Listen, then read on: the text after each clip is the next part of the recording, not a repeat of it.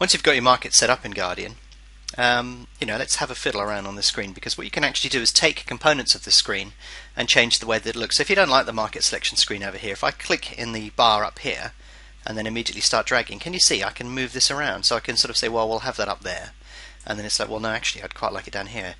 But you also get little prompts here on the side of the screen which will basically indicate to you where you can put all of these individual sections, or if you want to, you can tab it. And by tabbing it, what it does is it adds it to these list of items at the bottom here. So you've got a very large range of options that you can have here. It's entirely up to you how you want your screen to be displayed.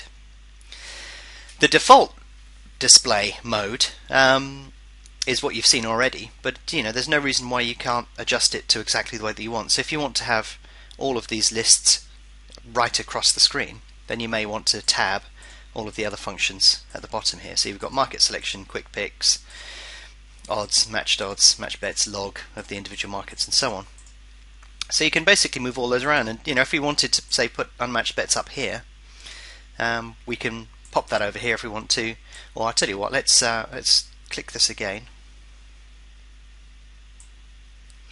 and we'll park it over there so that we can get unmatched bets in the market from across there. You can pin and unpin items as well. I mean, there's an awful lot to do here. I could meticulously go through all of these individual areas if I wanted to. But the best thing to do is to just have a good old play around with each of these, because there's so many different functions that you can have within here that it's quite possible to have an infinite number of varieties. But once you've found a screen that you like, if you go up to settings, you can actually save the screen layout here and then restore the screen layout when you come back in, or delete your existing layout, and so on, subject to exactly what you want to do.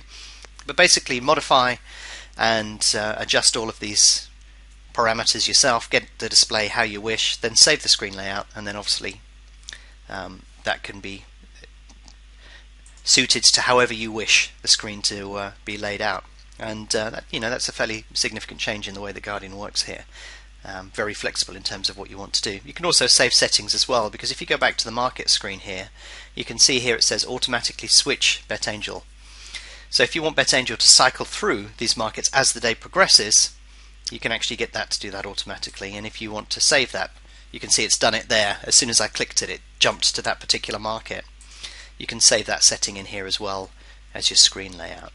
So the screen layout is very flexible, absolutely tons that you can do with it.